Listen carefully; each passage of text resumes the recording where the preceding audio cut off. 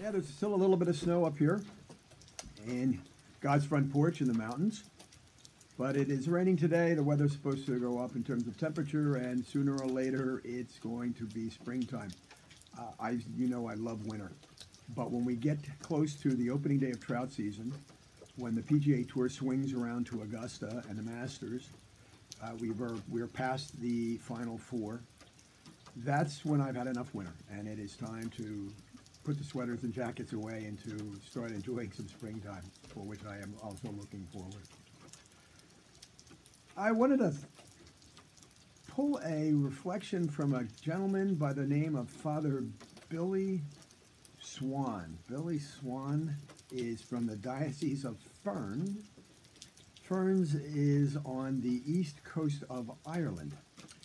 He has an interesting past. He was a chemistry major, and later he went into the priesthood, studied at the Gregorian in Rome, and received his licentiate in theology. So he has this really great interest in combining faith and reason and religion and science. And he looks on the example of St. Patrick through the lens of the contemporary society in Ireland.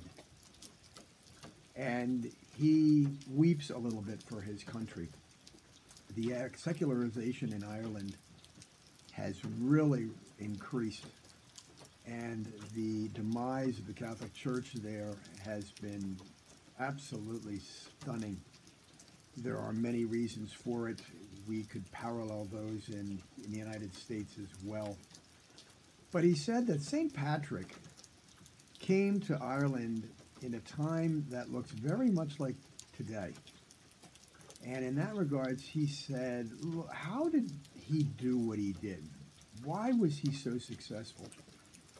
And Father Swan gives three reasons. The first one is Patrick knew who he was, and Patrick knew what he was.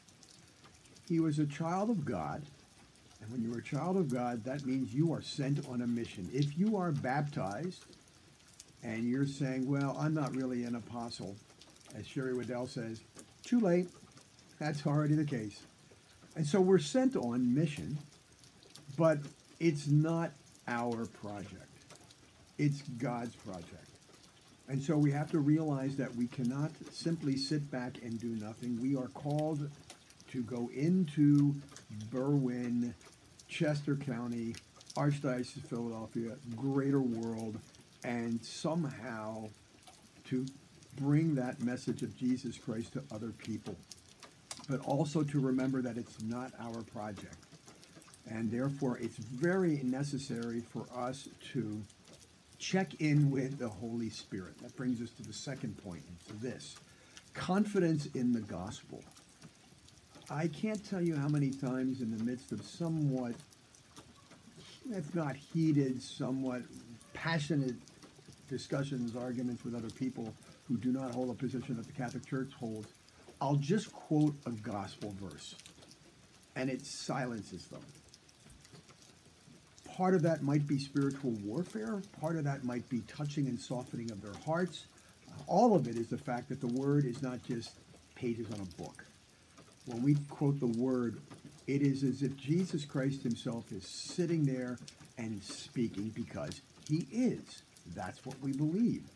And so that regard, it's really important that we focus on some familiarity of the scriptures and connect the words of the scriptures to the various policies and projects and issues of today. And in this regards, that will help us get over some of the apprehension that we have when we start reading about the scandals in the Catholic Church put out there by the media, and think that we should be silenced.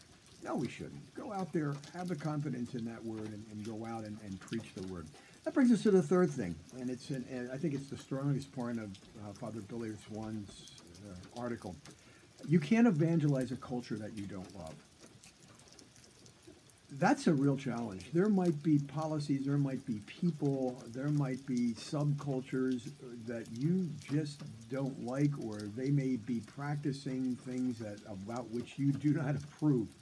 But if you can't find a way to connect with them, talk with them, sit with them, and much like St. Patrick, love them, or in the definition of wishing what is best for them, you will never be able to evangelize them, and your message will never get through to them. What we're talking about here is something that I've seen very much in priests and pastors and their parishes. Here's an example.